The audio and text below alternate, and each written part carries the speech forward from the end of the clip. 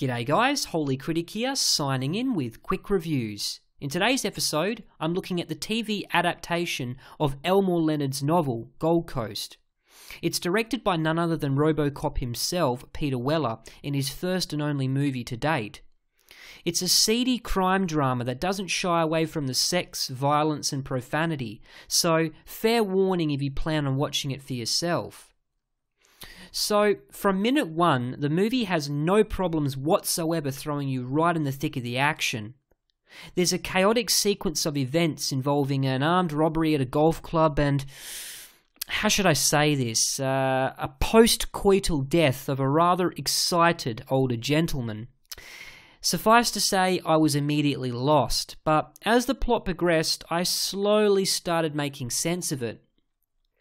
Frank DeCilia is the man lying dead on the floor, and he's the rich, philandering husband of long-suffering wife Karen, played by Marg Helgenberger. She's deeply relieved at the prospect of his passing, but acquiring his multi-million-dollar estate is not going to be easy. To access his inheritance, she must remain a widow for life, as stipulated in his will. Sheesh, talk about mean-spirited. But even more bizarrely, Frank's loyal attorney goes as far as to hire a bodyguard by the name of Roland to make sure she upholds her end of the deal. And it's all doom and gloom until David Caruso comes knocking. He plays Maguire, a former associate of Frank's who's looking for money owed from the earlier robbery. And of course, desperately lonely Karen can't resist his allure. She instantly falls head over heels for him, which sets in motion a dangerous game. Roland has his own nefarious agenda, and this affair is all the ammunition he needs to extort her. I found myself growing to enjoy Gold Coast the longer I watched it. It evolved into an engaging story of forbidden love with complex and well-developed characters. This may be a rare case of wrong first impressions, although it does highlight the problems with TV adaptations.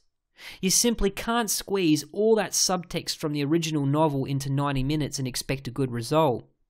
I found myself constantly picking apart all the plot holes and impossibilities, which did detract from my viewing experience. For that reason, I've only given Gold Coast a final rating of 2 Halos out of 5. It airs on Saturday at 12 PM Eastern Time, so make sure you pop in and check it out. But just remember that some of the scenes will be offensive to sensitive viewers, so please keep that in mind. Alright guys, thanks for watching yet another episode of Quick Reviews, and don't forget to leave a thumbs up if you liked it. And just before you go, please tell me in the comments what types of movies you'd like to see more of. Have a think about it, and I'll see you again next time. This is Holy Critic, signing out.